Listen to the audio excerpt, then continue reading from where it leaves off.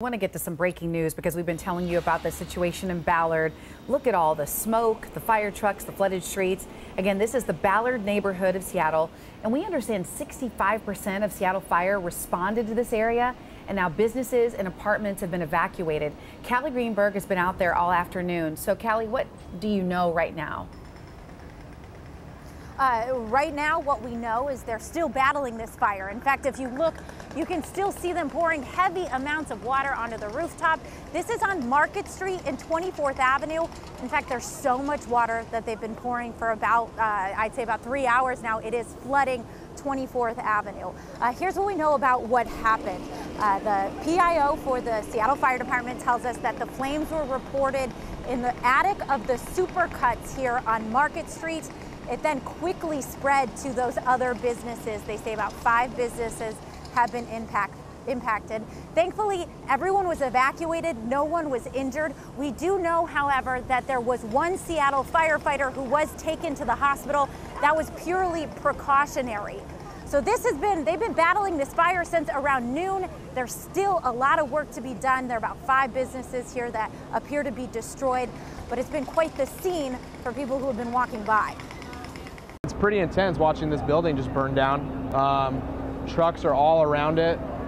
I mean, they've got all the cranes hoisted up, tons of water's blasting out. There's maybe like 10 fire trucks, maybe more. Ambulances, they've got air tanks bringing in continuous air for these firefighters.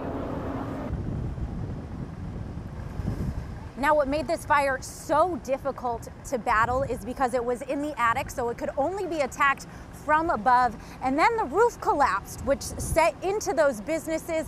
If you look inside, they appear to be destroyed at this point. But as you mentioned, about 65 or 2/3, 65% of the entire Seattle Fire Department fleet was out here today battling this fire. No word yet on when the street will open back up. As you can see, it's still very active, so they're still working. We're going to hope to get you another update for King 5 News at 5. For now, live in Ballard, Callie Greenberg, King 5 News. Now, Callie, I know this is a main, the heart of Ballard. Yeah, you talked about it starting in the supercuts. Do you know the names of any other businesses impacted by this? Sure. In fact, we can zoom in right here. You can see the kitchen and things. I believe there's a Puerto Rican restaurant next to it. There's a jewelry store.